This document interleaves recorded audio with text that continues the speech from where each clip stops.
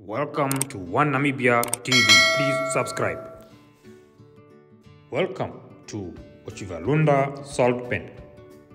The Otjivalunda Salt Pen, located in Uuvudhiya constituency, Oshana Region, Namibia, is located approximately 250 km northwest of Otavi and west of the great Etosha Pan, and about 80 kilometers northwest of Okaukuejo, a salt pen somewhat west of the big Etosha Pan.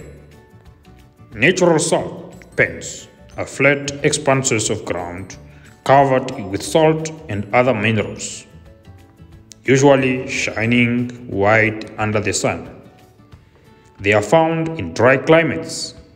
In Namibia, salt pens occur along the coast, for example, at Cape Cross, as well as further inland, Etosha Pan.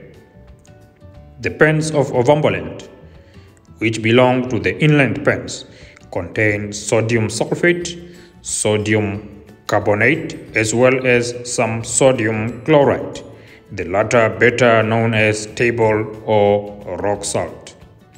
For many centuries, the salt crust, NaCl, on these pens has been used for domestic purposes by the Owambo people. The existence of the underlying soda ash Na2CO3 plus NaHCO3 and thenardite Na2SO4 has only been known since 1915. The latter are being used by the chemical industry in the production, among others, of washing powder, paper, textiles, and glass.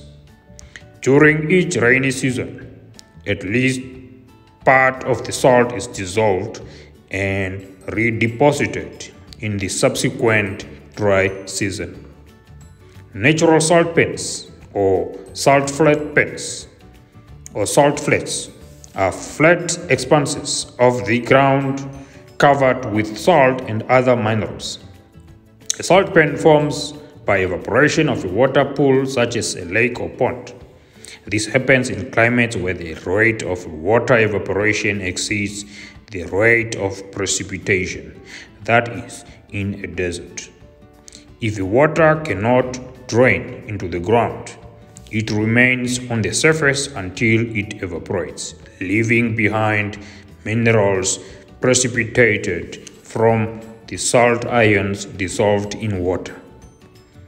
Over thousands of years, the minerals, usually salts, accumulate on the surface.